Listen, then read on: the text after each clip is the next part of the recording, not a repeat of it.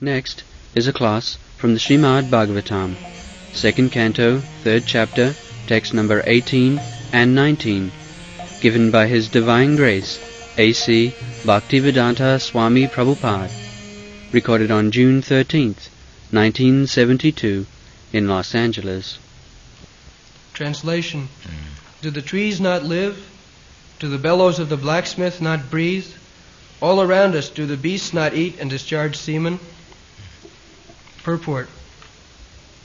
The materialistic man of the modern age will argue that life, or part of it, is never meant for discussion of theosophical or theological arguments.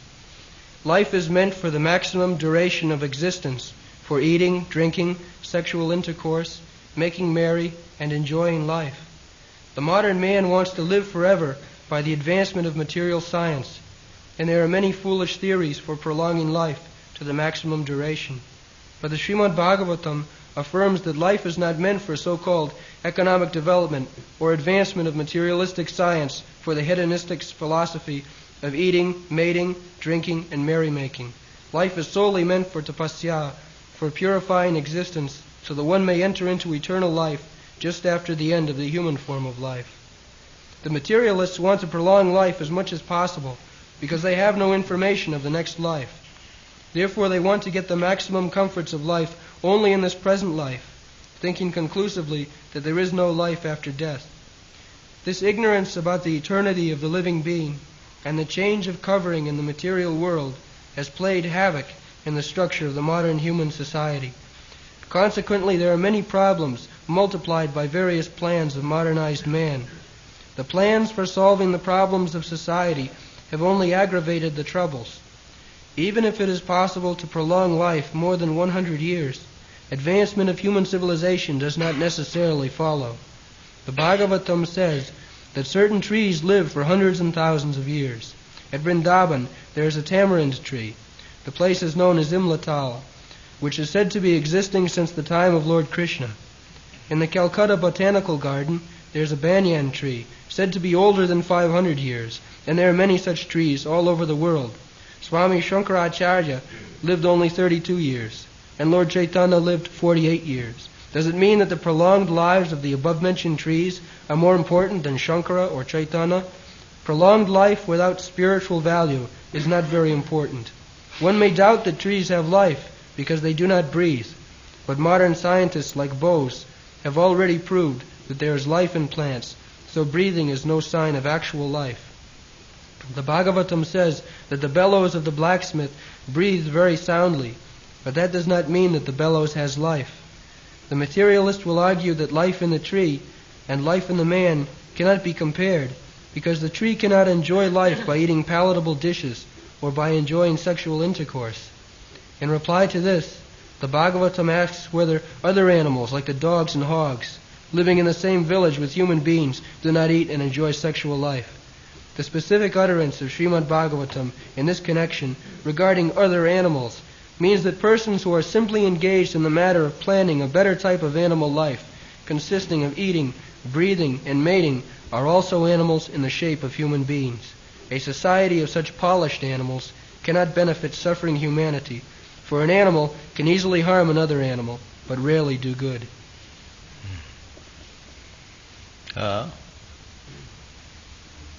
This is the situation.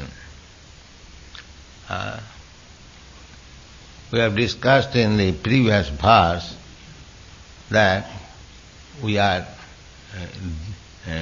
decreasing the span of life. The scientists will say, no, we are making arrangement so that by science we shall make man immortal.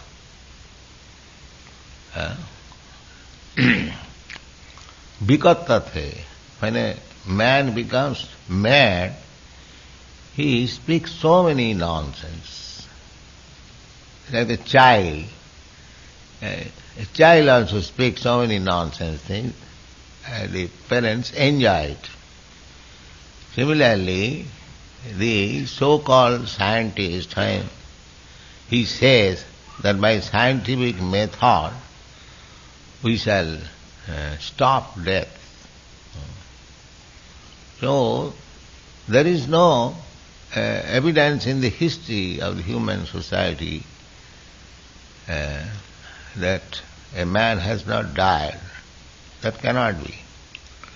Hiranyakashipu, he was also atheist and materialist.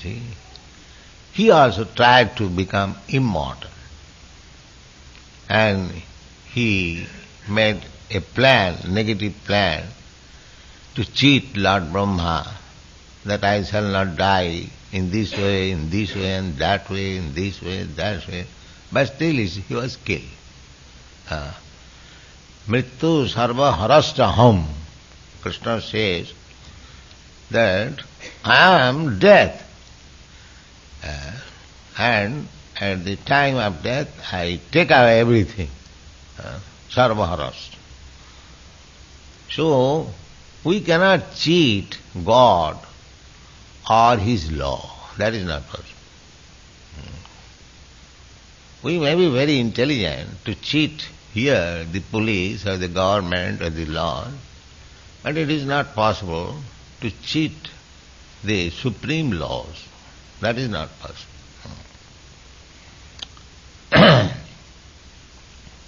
Therefore, in order to avoid the superintendence of the Supreme Lord, because there is superintendence, as it is stated in the Bhagavad Gita, you have read, Maya dhakshena prakriti siyate sacharacharam.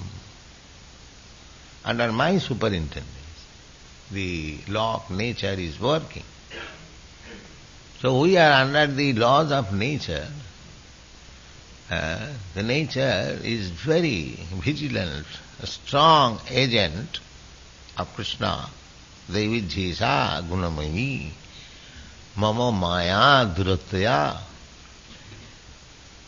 So, we cannot avoid, even if we deny there is no God, there is no systematic government or stringent laws, just to avoid our responsibility, but that will not save us. Now the argument is, in the previous verse, it is said that we are decreasing our duration of life. The scientists will say, no, we shall stop it. Taking this argument, Bhagavad says, suppose you stop death. It cannot be. Suppose you increase the duration, span of life to a very extensive way. In reply to that, it is said that what is the use of living for so many years?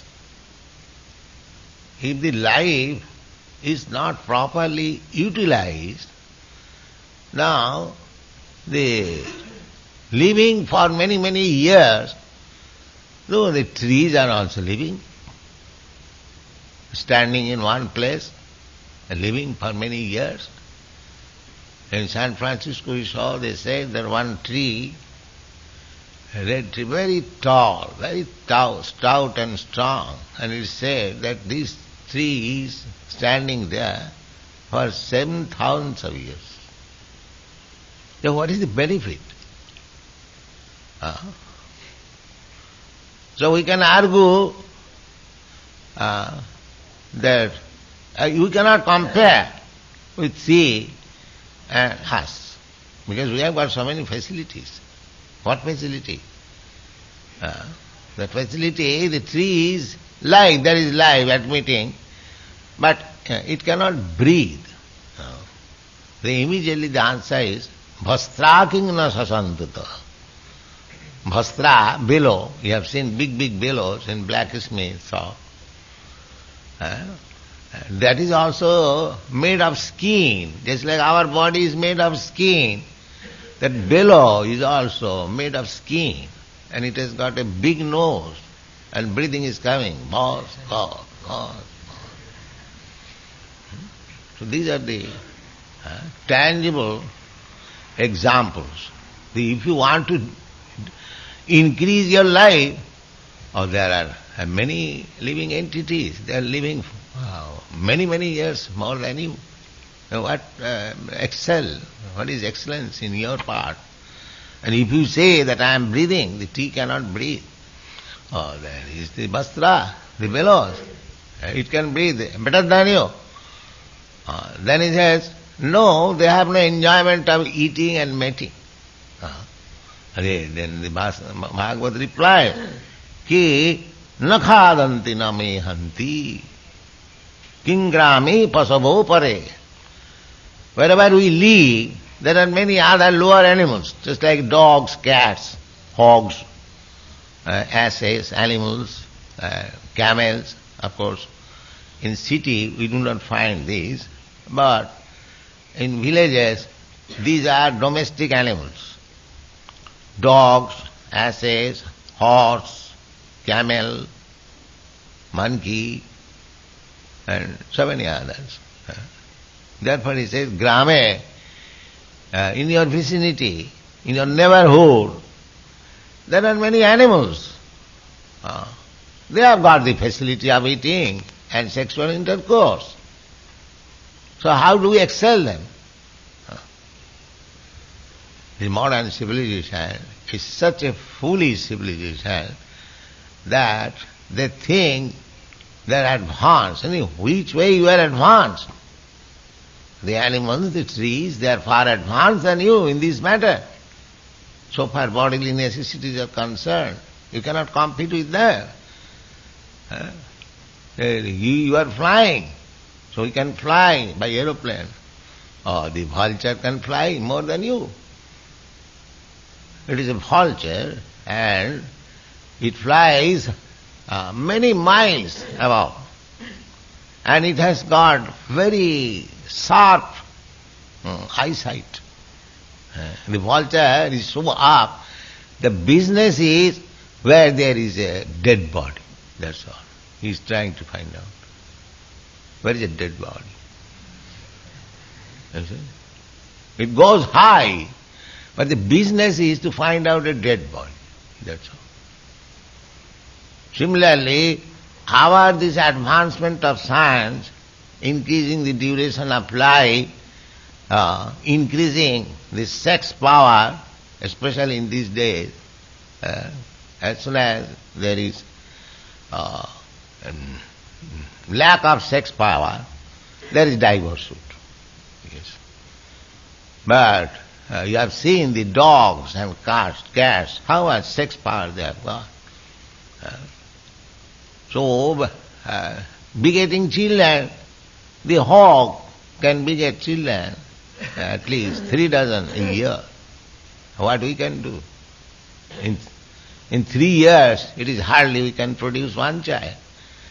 And the hog will produce in 3 years at least 36 children. So you cannot compete simply by competing with these things, animal life. That is not excellence of your life. Real excellence is that these animals, they cannot become Krishna conscious. That is the difference only. You can excel with all these lower animals, trees, birds, beasts and others, so many, only by awakening your Krishna consciousness. That is the only business.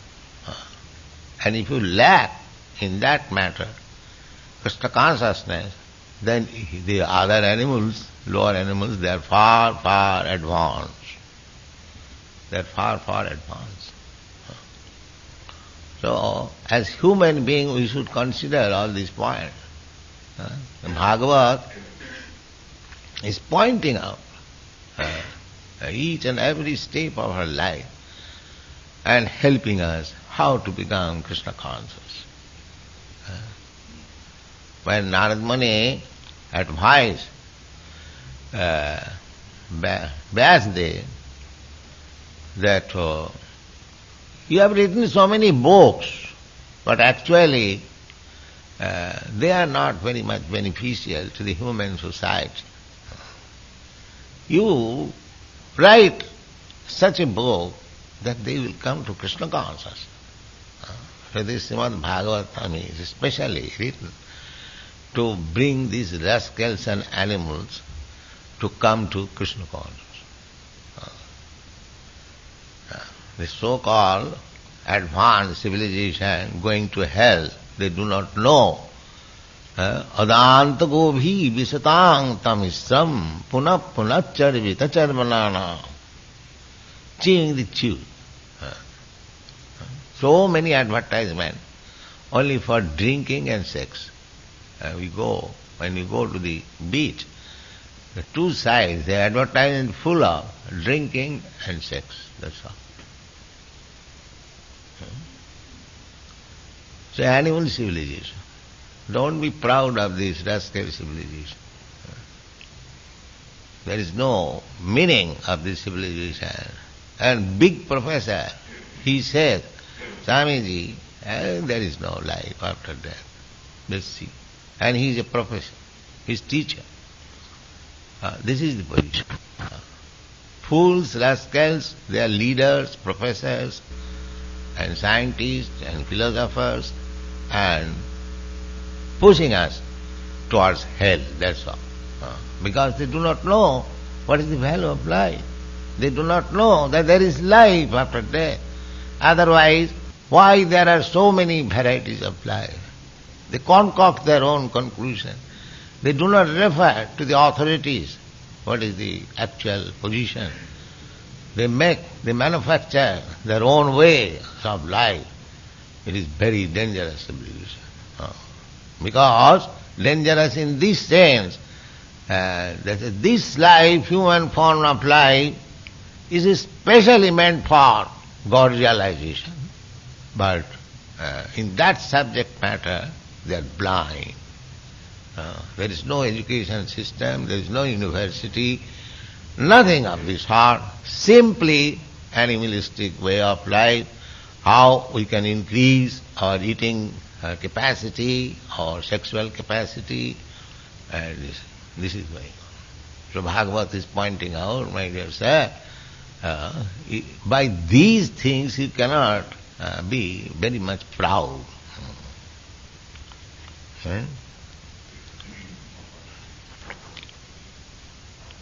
One more verse, yes.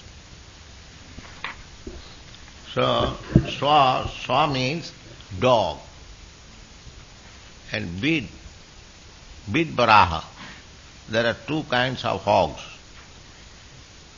One is that we see generally in towns and villages. That is baraha.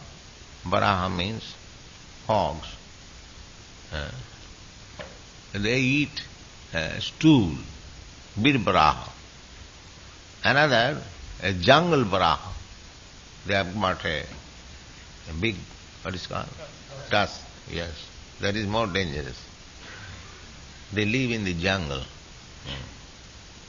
And bir baraha means they live in the village, finding out where is stool, where is stool, where is stool. Savir baraha ushtra. Ushtra means camel. And khara means ass. So, here it is a very terse remark that anyone who has never heard the glories of Gadagraja, the Supreme Personality of Godhead, in other words, one who is not Krishna conscious, does not know anything about Krishna or God, they are no better than these animals, especially dog, hog, ass, camel. Why these four kinds of animals have been selected to compare? That is explained. Shaw means dog. A dog, however powerful it may be, very strong, stout, and it unless it has got a master, its life is very precarious. Dog. Just see our education at the present moment,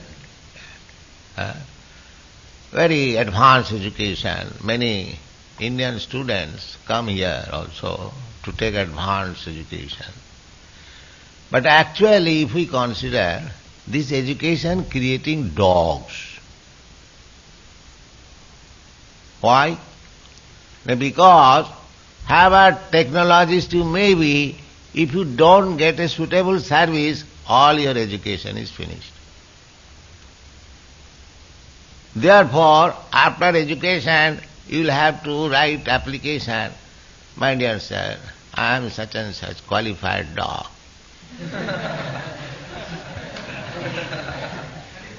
If you will kindly give me some service, and the tale is like this.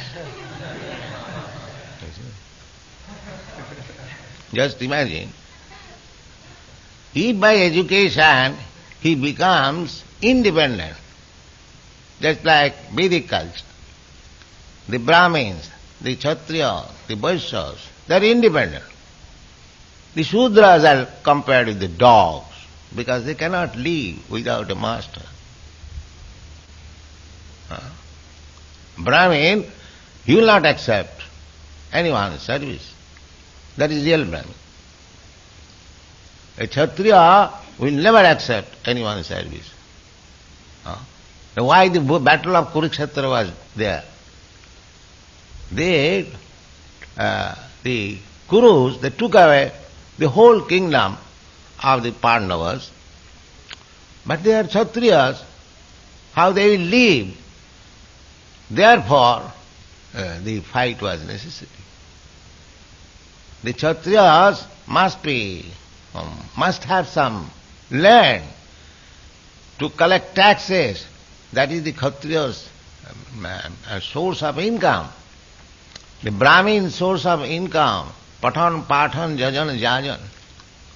They must be learned scholar. They must teach others. They must be devotee and teach others how to become devotee. They must take contribution and must spend for Krishna. This is Brahmin. No service. Born league, no Brahmin. Sanatana Goswami, Rupa Goswami, they were born in high class Brahmin family, Saraswat Brahmin. But because they accepted the service of Nawab Hussain Shah, immediately they were rejected from Brahmin society. It is by the grace of Chaitanya Mahaprabhu that they again became Goswamis. Otherwise, they were rejected. No Brahmin could take service, and especially service of a low class man. That is, in Bhagavad you will see, especially that if a Brahmin is in difficulty, he may accept the profession of a Kshatriya or at most of a Vaishya, but never take the profession of a Shudra. What is the profession of Shudra? Shudra means parichadyatmakam karjam Shudra karma sabhavajam. One who is hankering after service, he is Shudra. He has no capacity to live independently. The Brahmin, real Brahmin, he will starve. He will die out of starvation. He will never accept anyone's service. That is Brahmin. Unchavitti. If he has no income, he will go on the field, and when the grains are taken away, some grains fall down, they will pick up all those grains and live on that. Still will not go to anyone that I am hungry, give me something. No. Unchavitti. So, our education, and why we are so independent? because the education was very high, Vedic education, satisfied with Brahma realization, Brahma Bhuta Prasannatma. Not very long ago, say about 300 years ago, there was a Brahmin, very rigid Brahmin, in Krishnanagar, near our Mayapur. And Brahmin's business, he was teaching. So the king of that place, big Jamindar, Raja Krishna Chandra, by his name that place is as Krishnanagar. So he heard about the Brahmin, very learned Brahmin, but very poor. So he one day came to him and asked him, Brahmin, can I help you anyway? So he said, no, I don't require any help from you. No, I see you are so poverty-stricken, you have no sufficient means. No, I am not poverty-stricken. My students, they get some alms of rice. So my wife boils the rice, and here is a tamarind tree. So I take some leaves and boil it, and that's sufficient. Why I am poverty-stricken? He is satisfied. Whatever is coming automatically, that's all. It doesn't require any higher standard of life, any botheration. He is satisfied. Little rice and tamarind juice, that's all. So in each and every home, formerly, this independence was very much valued. So at the modern education, this independence is being killed. People are becoming unemployed. Machine,